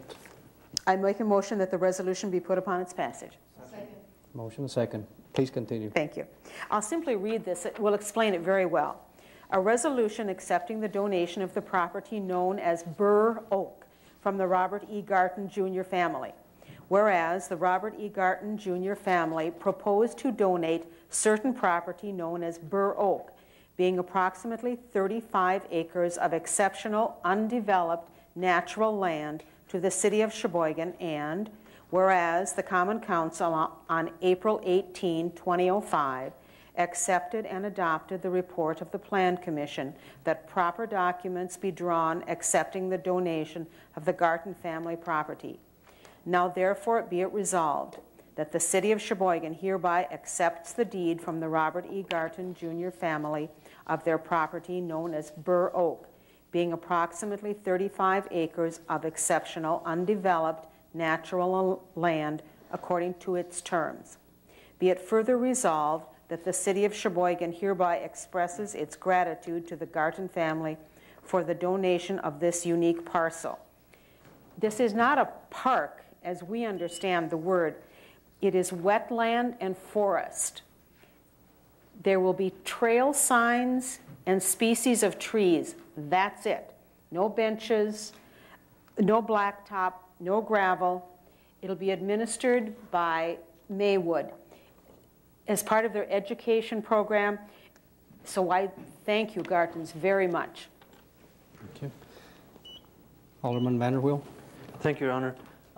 Alderman Montemayor touched how we were going to use that land. I was just wondering if we restricted on how we had to use it, if it had to be with the dirt trails and stuff like that. I don't know who would. Attorney McLean. Thank you, Your Honor. The deed is subject to some restrictions. They're going to place a conservation easement on this land. The land is not in the city. It's in the town of Sheboygan. It's, I don't know how far it is from Maywood. It's some distance. It's not contiguous or even close to being contiguous. But it's deeded on the condition that this conservation easement is placed on the property, and as Alderman Montemayor indicated, the intent is to maintain the property in its natural state. I think there is, as I recall reading the conservation easement, there's one area that I think you can put in a parking lot of not to exceed 10 vehicles for parking or something. The conservation easement will be monitored by the, I'm not sure what they're called, the Glacial Lakes Conservation Trust, I believe, or Land Trust. So it's, the city would not be able to use it for other purposes.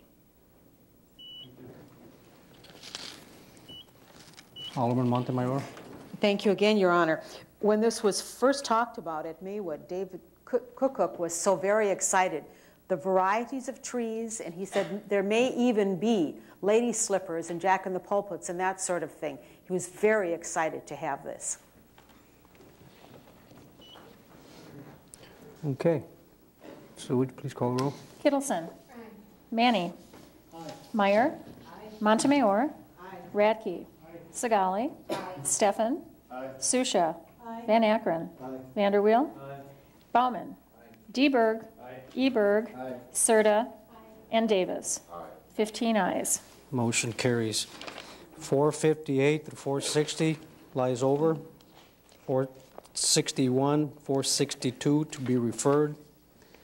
Report of committee by Law and Licensing recommending denying beverage operators license number 6747 based on the applicant's non-cooperation with the committee and her failure to report all charges on her application. Alderman Manny. Thank you, Your Honor. I have talked to the applicant. She said that she was sick and could not make the last meeting, and therefore I would like to honor her request that this be referred to committee for her attendance at the next L&L meeting. There's a motion to refer back to committee, and there's a second. Under discussion? Not. All those in favor state aye. Aye. Any opposed? Motion carries. Report of Committee 8, 464 by Finance, recommending authorizing a transfer of appropriations in the 205 budget. Resolution number 260506 by Alderman Groff, authorizing a transfer of appropriations in the 205 budget. Alderman Stefan. Yes, I would move that the resolution be put upon its passage and it be accepted and adopted. There's a motion to accept and adopt, and the resolution be put upon its passage. Is there a second? Second. Under discussion? Not? Call roll. Manny. Aye. Meyer. Aye. Montemayor. Aye. Radke. Aye. Sagali. Aye. Stefan. Aye. Susha.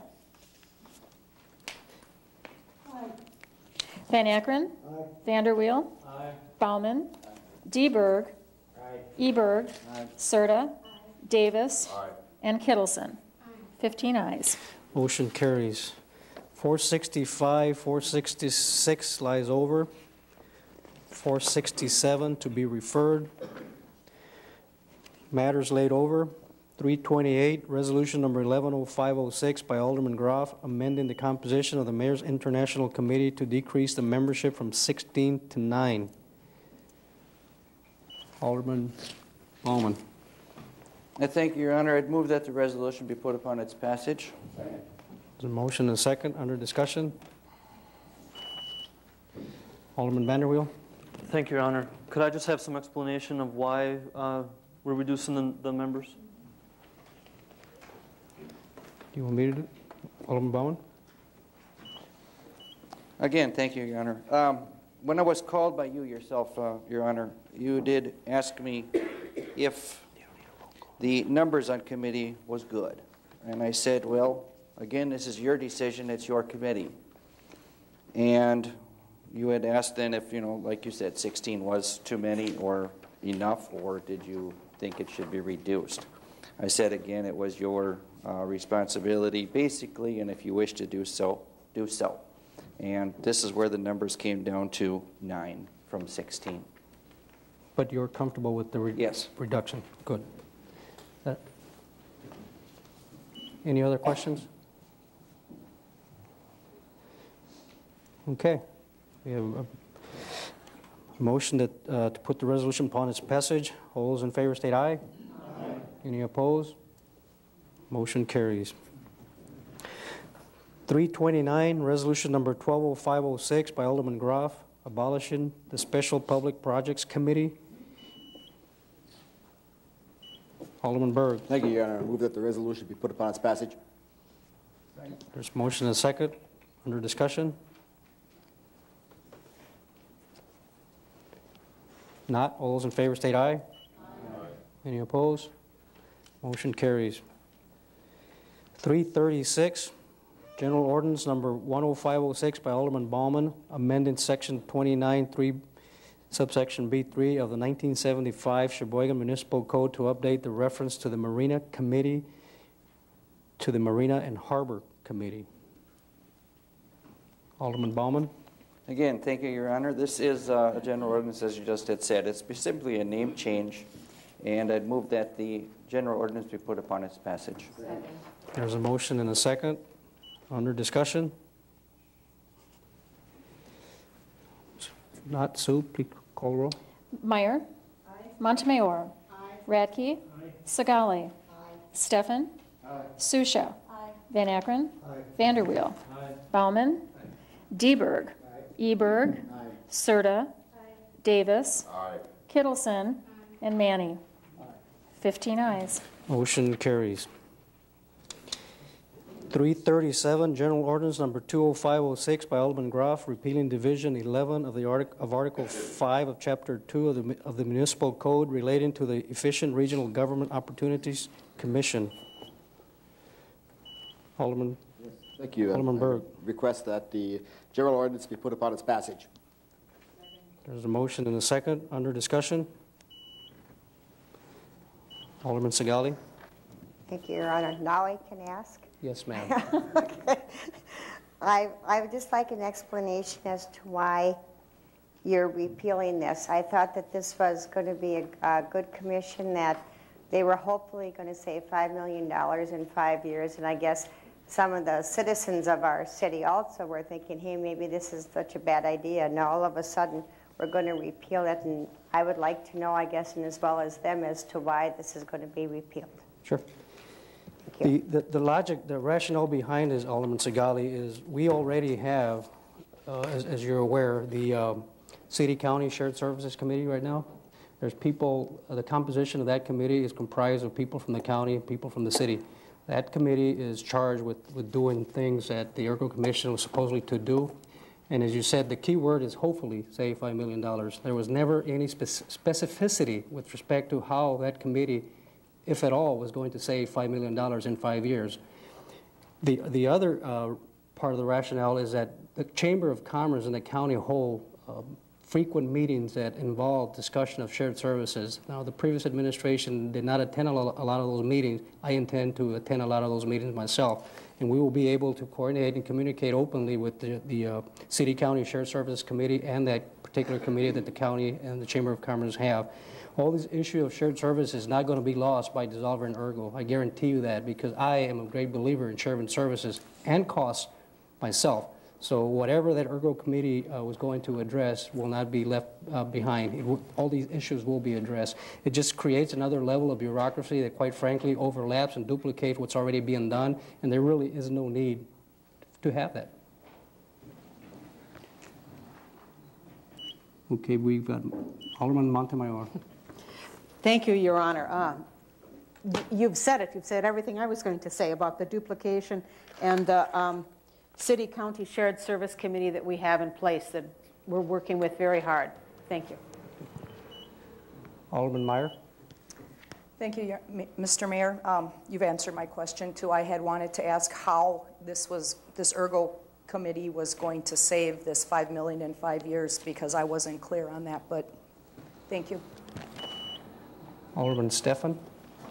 Yes, based on your answers, I'm going to support repealing this, and I guess I would just ask, knowing the history and that we're only one entity on the Shared Services Committee, you know, obviously it's with the county, but the problem I always had at that committee was they always met quarterly at best.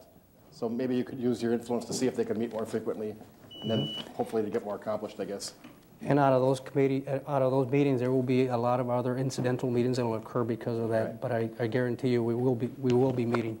Thank you, Alderman Berg. Thank you, Your Honor. I guess that also addresses my concern. And if that committee would feel that they needed to broaden their base and bring in extra parties and include other entities, would you be receptive if that recommendation came from that Shared Services Committee to broadening that? Absolutely. Thank you. Alderman Segali.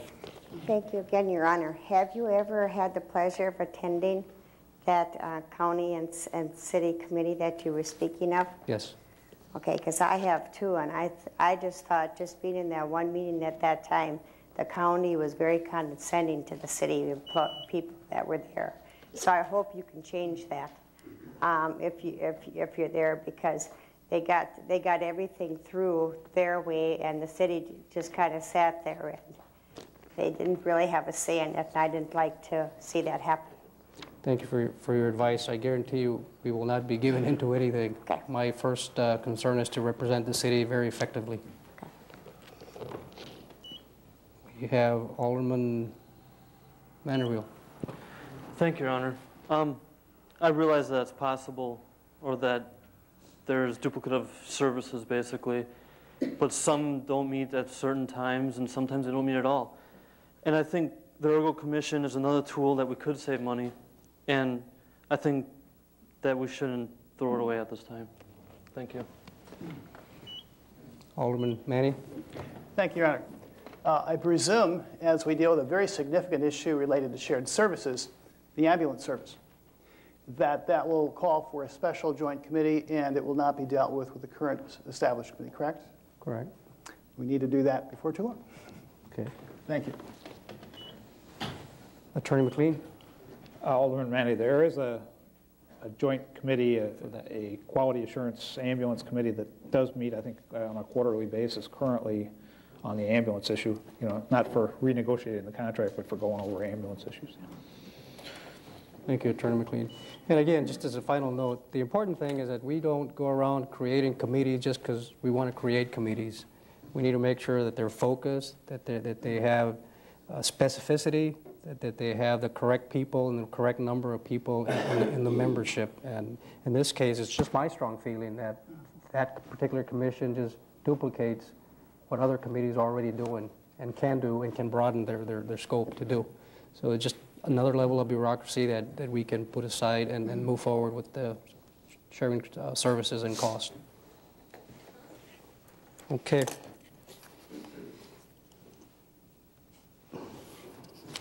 Please call the roll. You know the vote is an aye is to repeal. Okay. Montemayor. Aye. Radke. Aye. Sigali. No. Steffen. Aye. Susha. Aye. Van Akkeren. No. Vanderweel. No. Bauman. Aye. Deberg. No. Eberg. Aye. Serta. No. Davis. Aye. Kittleson. Aye. Manny. Aye. And Meyer.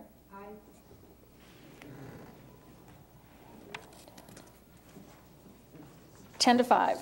Motion carries. Other matters authorized by law, 468, an RO by the Board of Electrical Examiners submitting licenses that have been issued. Alderman Berg. I guess could I also take 469? Okay. And I move that both ROs be accepted and placed on file. There's a motion and a second. Under discussion? Not all those in favor state aye. Aye. Any opposed? Motion carries. 470, an RO by the city clerk submitting a communication from Sheboygan Police Department notifying the council of grant program monies applied for to use to partially fund the purchase of a fingerprint scanning archive transmittal network for the law enforcement agencies located in Sheboygan County. Alderman Berg. Oh, sorry. I move that the resolution be put upon its passage. Report of officer be accepted and filed. Okay, there's a motion to accept report of officer, and there's a second. Under discussion. Alderman Sigali. Thank you, Your Honor. Do you think we could have Chief Kirk just talk a little bit about this so that people would understand just what this is all entailing? Yes, ma'am, that would be just fine. Chief Kirk. Thank you, sir. Sure. Mr. Mayor and Common Council, the purpose of this is Detective Glenn Fisher is in charge of fingerprint processing and mailing these fingerprints of those persons arrested to the state. Years ago, these would be done on a fingerprint card. We would roll them, and then we would send each and every card. We'd make multiple cards and send a copy of those cards to the state. Back in 1999, we received grant money for a card scan. The card scan, what we do is you roll the fingerprints on a card, fingerprint card. You then scan it into the computer, and then you shoot it off to the state of Wisconsin. Now, the state of Wisconsin Department of Crime Information Bureau says that these fingerprints must be digitized. Therefore, with the card scan, which we received in 1999, is pretty much met its course. There are no longer any parts, and in December of this year, the company who provided us that machine says they will no longer provide parts for that, or if it needs to be repaired, if there's parts to repair it, they would charge us per hour to fix it. We then talked to different agencies in Sheboygan County. Grant money was available through the Department of Justice, the Byrne grant money, and that money was about $18,000 that we could use to partially purchase a live scan fingerprint monitor, which a live scan is you roll those fingerprints right on a computer. It'll tell you whether or not you have a good print, and then boom, immediately it's sent by computer down to the state of Wisconsin. This is basically a joint effort with the county law enforcement agencies, where in fact there was some money available, and we were chosen as the agency to get this up and running because Sheboygan County Sheriff's Department already has a live scan. We do not, and this would be to partially fund the purchase of that item. Also would be used to interface with the computer system. Detective Glenn Fisher indicates that this should be the majority of the money needed to get this up and running. So that is why we have sent this, because it's a requirement of the grant application that this unit is notified. Thank you. I believe we have a question, Chief. Alderman Radke. Thank you, Your Honor. Just a quick question, Chief. Is this going to involve all law enforcement agencies in the county, like Plymouth, Sheboygan Falls, Kohler, Elkhart Lake, and the Sheriff's Department as well as the city? Yes, the joint effort initially, the Sheriff's Department already has a live scan. We do not. So in working with this committee, Detective Fisher assures me that we were chosen as the second agency, and then down the road, every other agency will hopefully, through grant purchase, their own unit. Attorney McLean. Thank you, Your Honor. I've also talked to Detective Fisher a little bit about this late last week, and you know, this is another example of the county is making the application formally on our behalf, basically, and part of the rationale that the feds have for granting the money is that this be kind of networked in county-wide with all the law enforcement agencies in the county. So it's another good example of shared services, frankly. Wonderful. Thank you, Chief Kirk. Sure. We have a motion to accept and file 470. All those in favor state aye. Aye. Any opposed? Motion carries. 471, an RO by the city clerk submitted a notice of claim and claim in the matter of Jody T. Armstrong versus the city of Sheboygan. That will go to Special Committee on Risk Management. Attorney McLean, other matters? 472 is a memorandum from Eastern Shores Library System regarding the public hearing on the plan for county library service in Sheboygan County 2006 to 2010. And that will go to Finance.